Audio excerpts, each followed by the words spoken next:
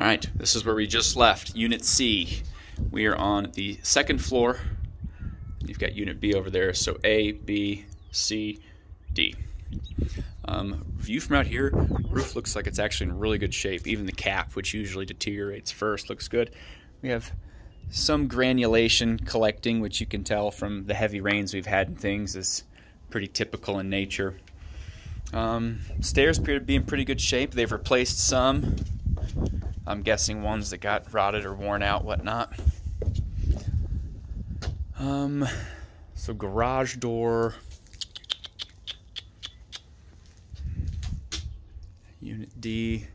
Looks like they went through semi recently and repainted because the paint looks pretty good and flush. Like I'm not seeing any chips or anything.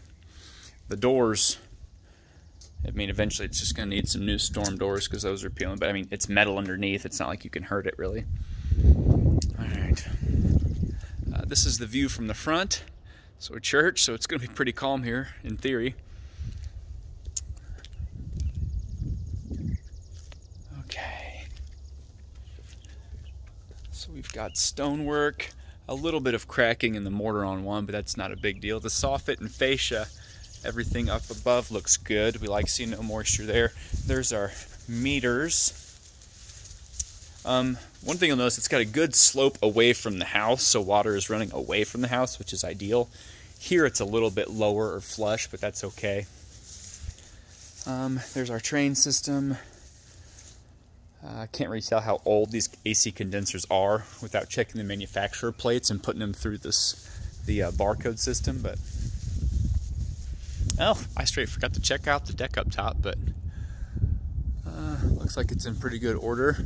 It's not lag bolted, which is one thing that might get called out by VA, but it might not. I've seen it go both ways. Either way, feels sturdy. Okay, our electric... Yeah, no staircases. You scared the hell out of me. You're good. Windows all in all the units look like they were just in the one we were in, original.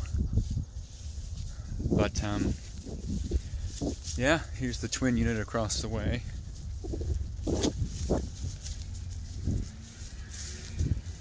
This is the view from the backyard. You've just got some other multifamily units. A little bit newer, I think. And then two Lennox systems over here. But overall, looks pretty solid.